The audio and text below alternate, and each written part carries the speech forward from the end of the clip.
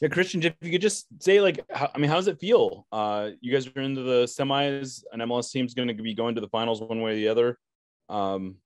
Yeah, just describe the feeling of this. Yeah, I think for us, really proud, obviously. León was a really tough side. Obviously, we played them before in Leagues Cup, and we always found that they were going to be a difficult matchup. So just extremely proud to be part of the team, to be part of the semifinals of CCL. But now it's about taking care of business. Look, we want to be in the final, and that's the reality. And it's going to be tough because New York City is a great team. So we're looking forward to it. But again, we have some pit stops, like Coach mentioned in the locker room. We have to take care of business in the league, take care of our bodies during World Cup qualifying, and then we'll get back into it. Charles Boehm.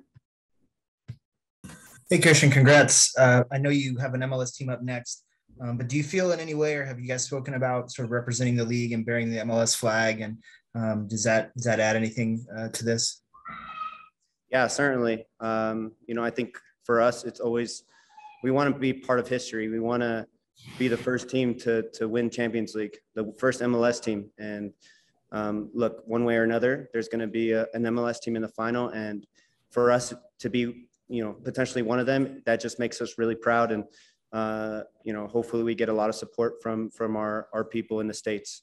But, really, really happy with how the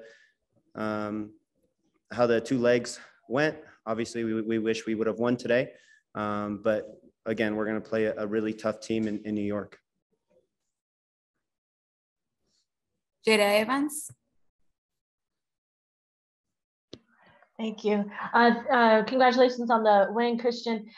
Is there a feeling of, do you celebrate this though? Because you kind of seem a little bit, business as usual right now. You might just be tired, but yeah, just so do you celebrate this? Or are you guys allowed to soak this in a little bit as far as the historic thing of beating a Liga MX team? Yeah, I think we celebrated a little bit tonight, but it's not a celebration where we won anything. It's something to be proud about. But we have another tough opponent in a couple of days in Austin, so it's going to be difficult. And we're going to need a lot of bodies, a lot of players on our team to step up. And today was a big performance, no doubt about it. But again, tomorrow our focus is Austin. We should be happy about the two legs, happy about the result. But at the end of the day, we have to, win another game in Austin. Final question with Masvita. Hey, Christian, just a question on the game.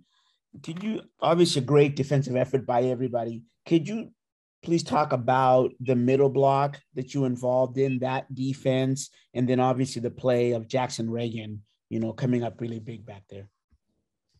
Yeah, I always felt, number one, Jackson was gonna be a big part of our team this year.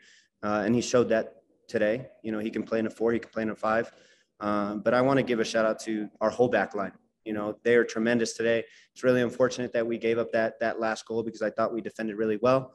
But, I thought Alex had a stellar performance, Nuhu in the center back role, Kellen, plugging into a role that, he's kind of used to playing at this point, but, it's tough playing here with altitude. So I want to give a shout out to the whole back line.